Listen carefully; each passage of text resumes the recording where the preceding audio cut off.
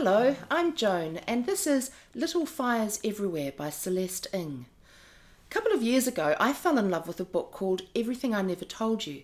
Now, the author has done it again with this wonderful story about an affluent family living in a manicured and highly maintained suburb of Cleveland, Ohio. But their good-looking life has some fractured undercurrents, and we know from the first sentence that things have gone bad.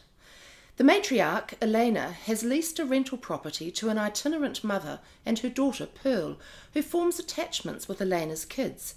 And then things start to slide. Elena can't help poking around in the life of her tenant, and what she uncovers leads to repercussions for them all, and, ultimately, to the title of this book. Celeste Ng is brilliant at capturing the essence of families and what goes on in them, and I love her writing. I think she just excels herself here. It's highly recommended, and she is an author to watch.